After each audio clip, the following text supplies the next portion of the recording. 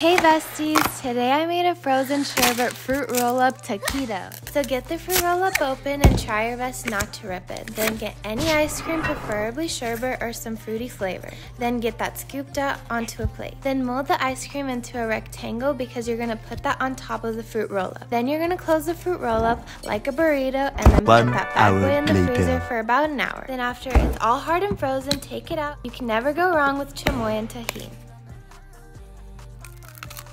Thanks for watching. Enjoy, guys.